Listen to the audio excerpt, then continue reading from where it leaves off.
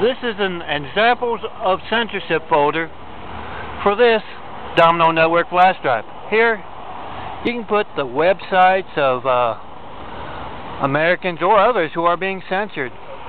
You can put phone numbers, mailing addresses that are also being censored.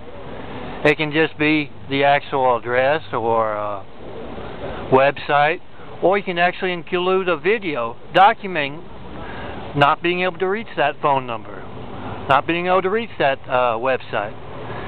And whenever possible, document your ability not to reach a mailing address like mine, John Milton Brady, P.O. Box 1151, Santa Monica, California 90406.